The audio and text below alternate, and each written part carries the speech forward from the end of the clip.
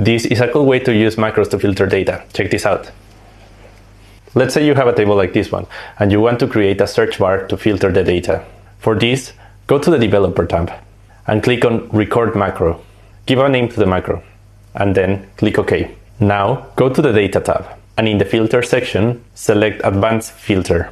In the list of ranges, make sure that the table is selected. Then, for the criteria range, select the cells of the search bar. Then, click OK.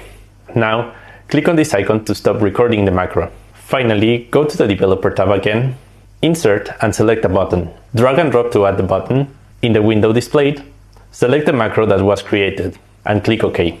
And change the text in it. Now you just need to type the values you want to look for and then click the button to filter your table. You can also filter the values contained in the cell by typing an asterisk, or as most of us know it, a wildcard, or another option, filter the numbers greater than